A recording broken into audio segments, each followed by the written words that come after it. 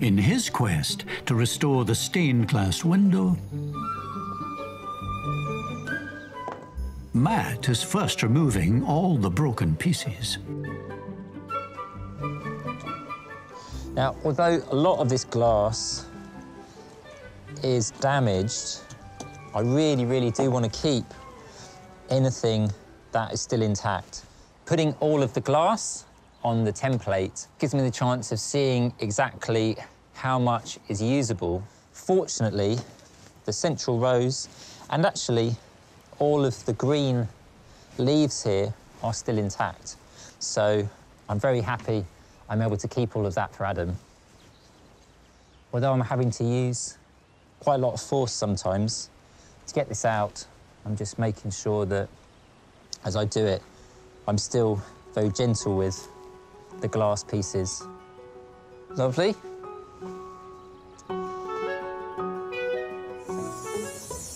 I've started cutting the glass for the exterior. This is where the template comes in handy.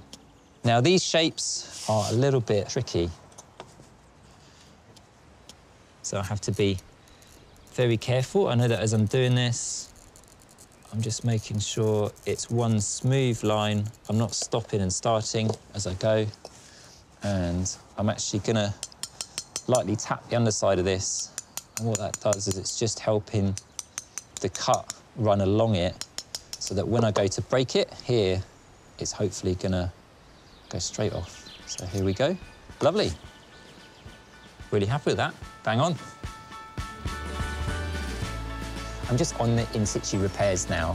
All of the glass on the outside, apart from a couple of pieces, were unfortunately too badly broken to salvage. However, I can repurpose these for the inner part. I'm gonna smash these out, the original glass that is, and then going to cut these to shape.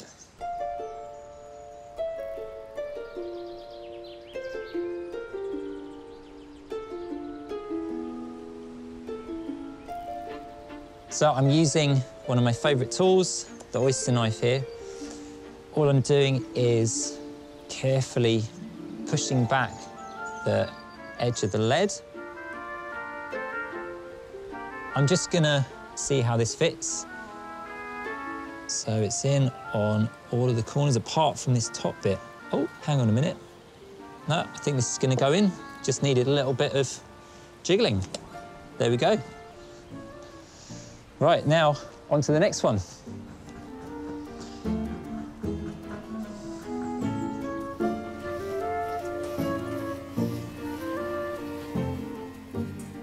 I'm just starting the leading up process of this window.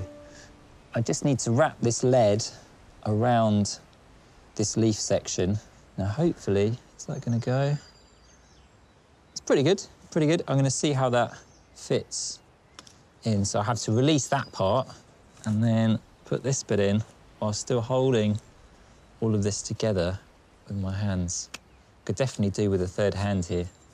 Ah, there we go. Quite happy with that. It's nicely butted up there. So I'm gonna hold that in place with my horseshoe nails and then wrap around the next piece of lead around the glass. And there we go. Great. So hopefully now, if I put this over the top, this will just butt up nicely. There we go. Really, really like the way that the lead has curved round.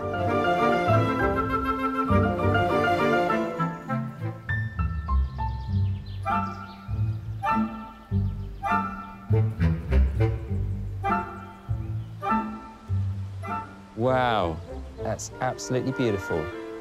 And seeing all of this different textured glass all working as one makes me really happy. But I'm not quite finished yet. Need to solder up the other side, and then it's ready to give to Will to pop in the frame.